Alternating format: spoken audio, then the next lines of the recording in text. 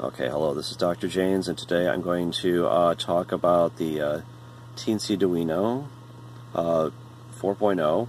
It's got a screaming fast clock speed of 600 megahertz, and I'm interested in building frequency generators for special mad science projects that I'm working on.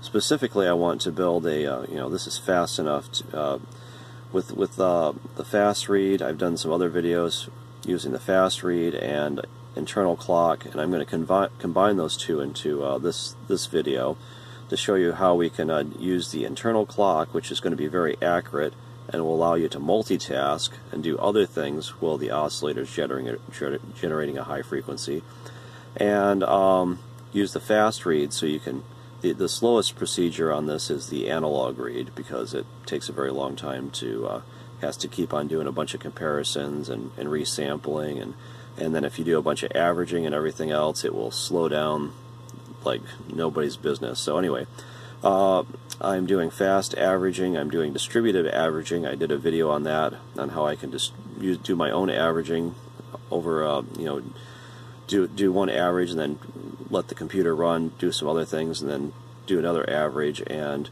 with all those processes, I'm able to get 510 kilohertz, which is fast enough to drive a lot of Tesla coils even.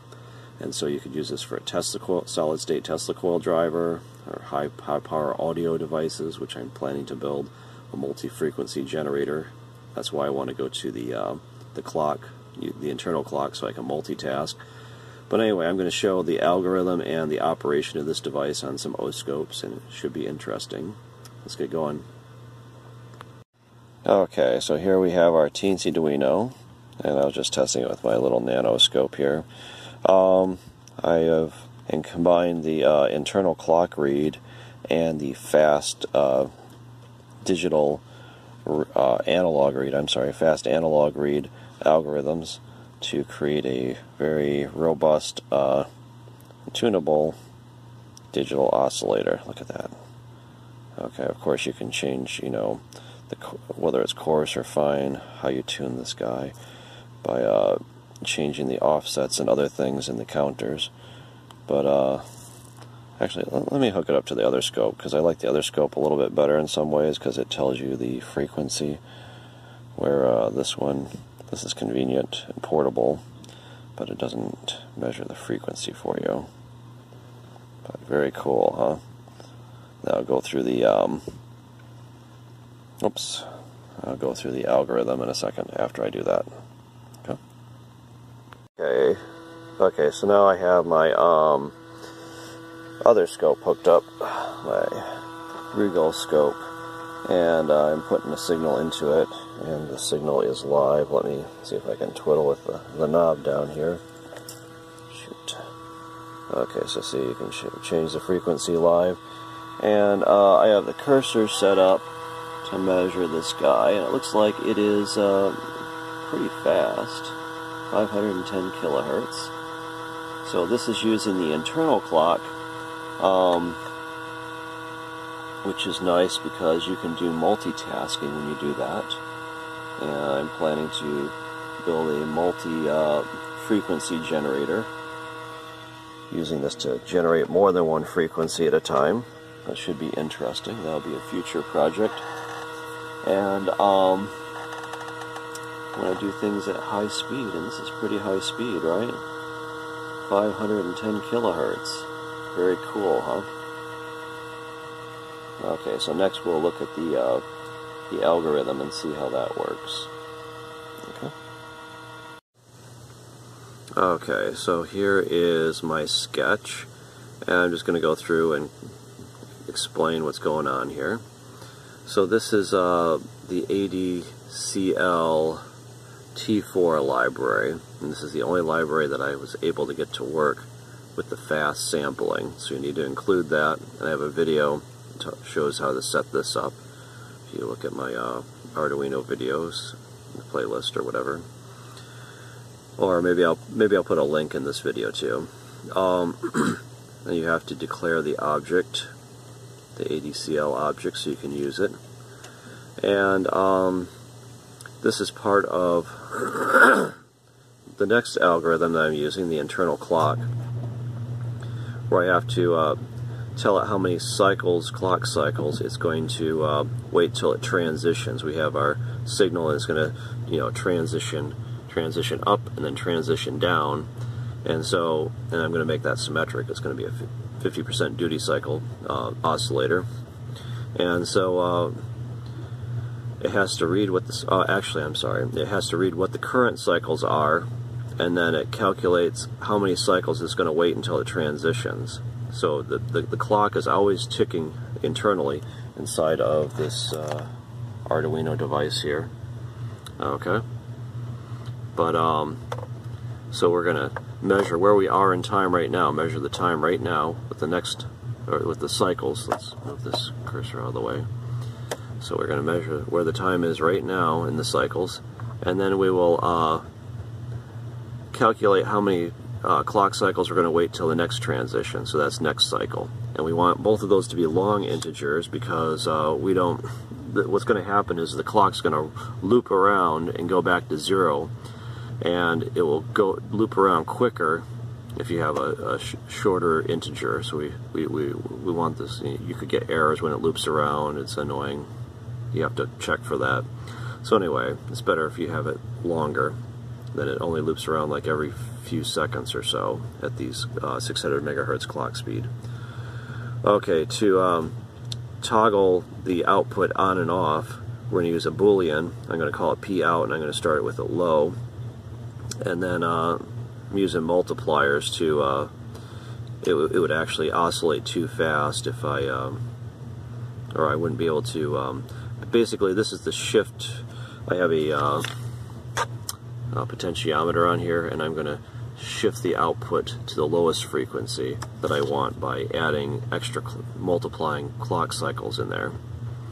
So the fastest it can go is how fast it can do these reads with no delays, and then when you start putting delays in, then that will determine the slowest frequency you're going to get. And so this is going to be delays added into our clock cycles to get lower frequency. So if you change this, you'll get a different lower frequency setting.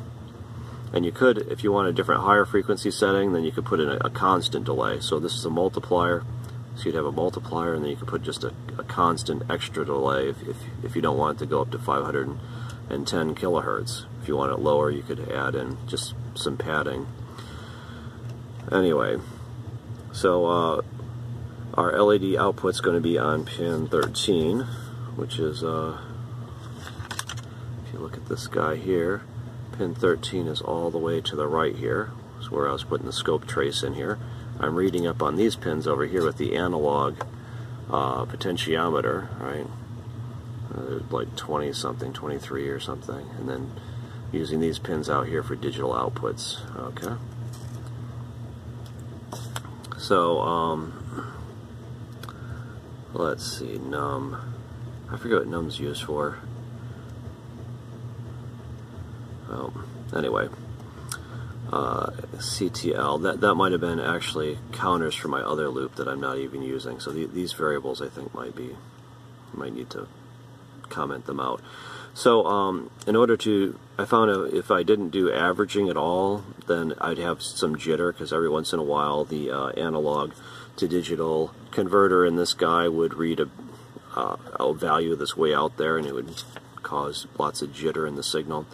And so I started doing averaging, but over each clock cycle. Like normally when you do an analog read, it will just sit there and it'll average, average, average, and it'll lock up the processor so that you can't do anything else.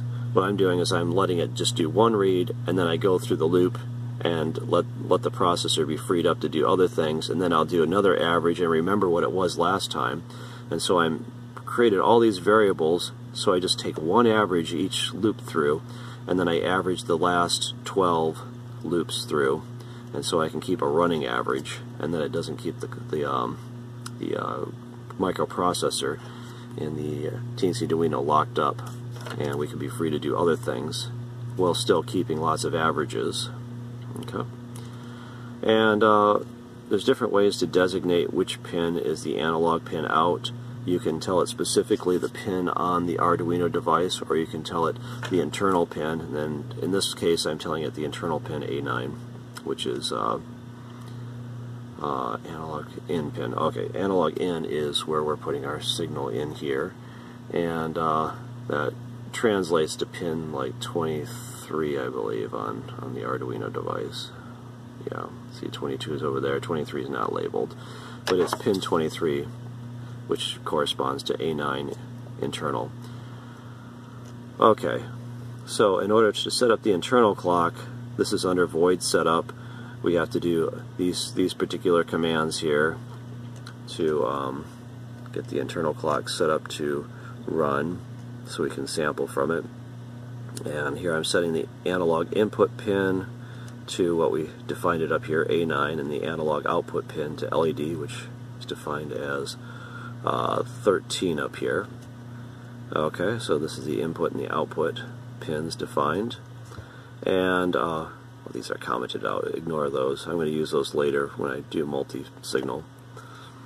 Here is the setup of the fast analog to digital converter, and we're setting the clock speed to high, averaging to only 1. Now remember, we're doing our own averaging as it loops around through the different cycles, but every time it takes a sample, it's just averaging once on its own, so it'll minimize how much the processor is tied up there.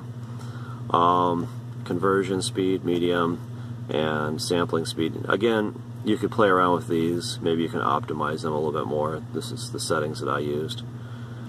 Okay, and then we're going to read the current clock cycle. Okay, and then to start the whole thing off, we're going to do an analog read. Okay, and because we need to get a value for our first sample, the analog read, and then we're going to calculate the next cycle based on where we are in the cycles, plus the analog read times a multiplier. Remember I said the multiplier is the shift to the lowest frequency, because if this is 0, you're just going to go as fast as you can the next clock cycle, right? But if you want to go down to lower frequencies, you're going to add some kind of multiplier by whatever you measure B on your twiddly knob here. Okay, so the bigger the multiplier, the lower the frequency it will go to. And like I said, you could add a constant in here if you didn't want the fastest frequency to be number of cycles, if you want it to be slower than that. Okay, and then we're going to command that it's the digital write state. Okay, so this is the end of our setup, right? Let's see, void setup, and then we'll go into the loop. And the loop, we're going to read the current clock cycle on our Arduino. So this is the internal clock. We're going to read the internal clock on this guy, and then we're going to see if we have exceeded our next clock cycle. So basically, have we gone past where we're supposed to switch from a high state to low or low state to high? But it's also possible that we went off the top because the long integers are only so long, and we start back down at the bottom. And if that's the case, then this number will never exceed number of cycles, because if we missed, we're heading toward the limit of our integer, and if this next clock cycle is right near the end of it, and we sample right after it, we're going to miss it, and then we're going to have to loop around and wait several seconds before it comes up again. So this checks, oh, did we miss that? Did it go back to 0 and start counting up again? And if so, because this number would be very large and in the wrong direction, right? And so what I did is, I believe it's about 4 million something that the long int goes up to, and so I took half of that, which would be about 2 million. So if the difference between these is like 2 million, then you're way out of the ballpark, and you need to, you've missed your place where you're supposed to transition. So let's transition now and start over. Okay, so if either of these cases is true, where it needs to do the transition, we're going to do our averaging. And again, in order to keep the averagings, we have to take the last B10 and shift it to B11, B9 to B10, shift them up through the ranks, and let the last one fall off the end, and then we're going to take a new sample at the very bottom for B. So we'll have 12 samples, and we'll average those 12 samples. We'll set B equal to the 12 samples after we've shifted them all up and taken a new sample. So we'll average the last 12 samples and use that to calculate our next clock cycle. Again, next clock cycle is cycle plus our offset, which is determined by our potentiometer here. Okay, so when we change the potentiometer, we can change the frequency. Okay, so we're going to set next cycle. We're going to, since we've determined that it's time to transition, we're going to say P out is equal to not P out. So whatever, if it was high, it's going to change it to low. If it's low, it's change it to high. And so then we'll do a digital write with that, and that is the end of our loop. So then after it completes this cycle, you're free to do other things while you're waiting and checking to see if you've exceeded your clock cycle. So again, the main parts of this loop are measure if it has a clock cycle, if so, transition. And then you're out of the loop. And you can do other things, and then you could add other things down here if you want. I'm not, this is how I'm going to do my multi-frequency generator, because I'll have it check for the next frequency then. Or you can do other things while it's waiting for that, just as long as you keep on having it check back to see if it's exceeded its clock cycle periodically, so you can keep the oscillator going. Okay. Anyway, that is the end of our sketch here, and it seems to be working. It seems to be very fast, and I think we'll have a lot of applications for this. Very cool, high-speed, total digital oscillator that's capable of driving high-power audio devices or even Tesla coils. It has that high frequency. Anyway, very cool, huh? Anyway, this is Dr. Janes, and thanks for watching.